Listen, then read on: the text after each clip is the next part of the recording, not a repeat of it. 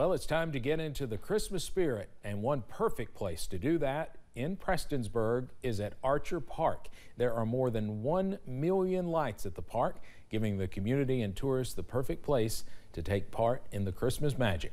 WYMT's Olivia Calfee is live to give us an inside look. Olivia? That's right, Steve. I am standing right now in the middle of Archer Park, and it's finally getting dark outside, and you can see those more than 1 million lights bringing that Christmas spirit to Prestonsburg.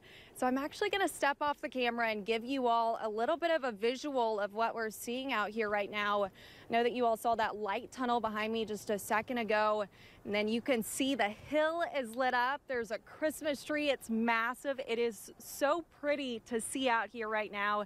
And as you keep going around, there's this joy sign, which I personally love. I think it's so cute.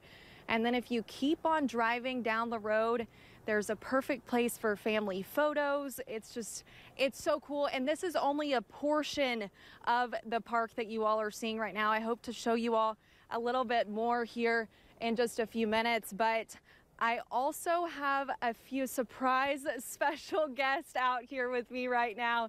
There's so many fun characters at the park too. It's perfect for kids. There's been cars driving through and everyone just gets so excited whenever they see the characters, including myself. So everyone needs to come out here. Once again, it's finally starting to get dark. You can see the more than 1 million lights. It's just beautiful and you can really feel the Christmas spirit. It's magical. But I am going to hang out with Santa in just a few minutes. I'll bring him on at 6 o'clock.